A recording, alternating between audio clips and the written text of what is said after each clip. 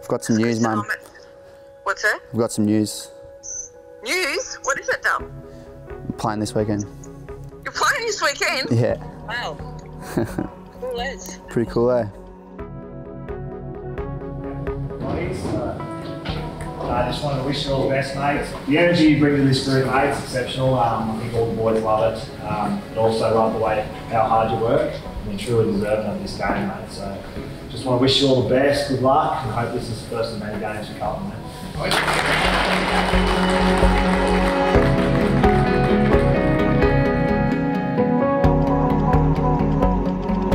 Special getting that from Simo. I've loved the way he's gone about it for ages now. He's just the heart and soul of the club. For him to have some kind words for me before the game and tell me to relax, it was really comforting. The beauty of Cots is that in terms of having AFL attributes, he's got them coming out his ears. Like his ability to run is as good, if not better, than a Sammy Walsh. They're probably our best two at the club. For him to get his opportunity on the big stage, on big grounds, is just, it's amazing for him to show that strength. I was always pretty confident if I put the work in that it would come eventually, but for it to come, in the hub, it's pretty special. Didn't have family there, but all the boys were really supportive, so it was really good.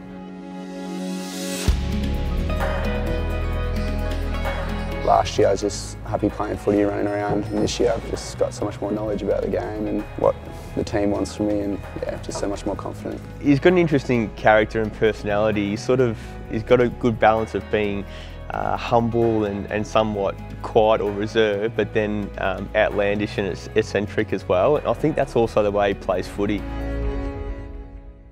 Debuting for Carlton, Matthew Cottrell with us today. His grandfather Len played for Carlton in 58-59. An elite endurance athlete. The Blues did really well. Williamson has well extricated himself from a tight situation. Here's the first game at Cottrell. Penetrating left foot kick. Oh, Cripps, second attempt there, Cripps. So Andrew Gaff, here's the first game at Cottrell, and worked it nicely over for the boundary throw. Cottrell lives with DeConing, the two youngsters together.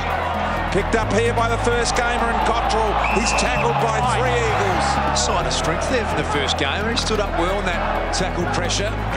An elite runner, as BT pointed out to us, working extremely hard. And you can see there just the ability to get past Gaff, little moments like that. He'd be loving being out there and being a part of it all. I couldn't wipe the grin off my face. I was having that much fun, and Fisher was kicking goals from everywhere, and yeah, it was awesome. I loved it.